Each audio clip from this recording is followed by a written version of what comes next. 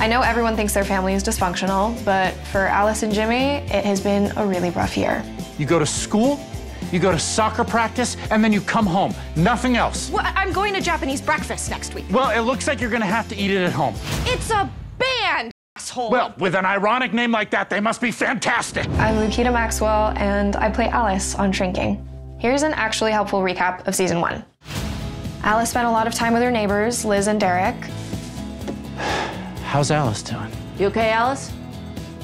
I have to ask, is this you forever? I don't know. Meanwhile, Jimmy decided to go all no filter at work. He's a fugly man, inside and out. Your husband is emotionally abusive. Just leave him. You trust me, Sean? No. Let's go find you someone to beat up. Jimmying kind of worked at first. I just want to push his precious coffee right off the table. Boop. That's called a pattern interrupt. We know the answer.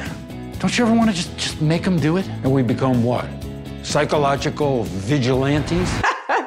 Oh my God. I'm like sensing the sarcasm, but that sounds kind of badass. Paul, Jimmy's mentor slash boss slash sort of friend, told him how seriously messed up it all was. Are you even trying to be careful? Or are you just gonna burn your career and take me down with you? Coin flip. Jimmy was almost doing okay, but then he screwed it up again. I'm sorry that I had sex with Auntie Gabby. Oh my God. Are you trying to make it weirder I'm not for her? trying, it's just happening. I'm gonna go puke. Yeah, fair.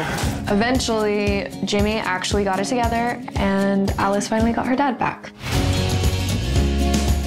You look so much like your mom. It's nice to see you have your spark back. But just when things seemed to be going okay... Boo. So that's it. You're all caught up and ready for season 2. Why do I have to pay you in candy? Because you're poor, and I like candy.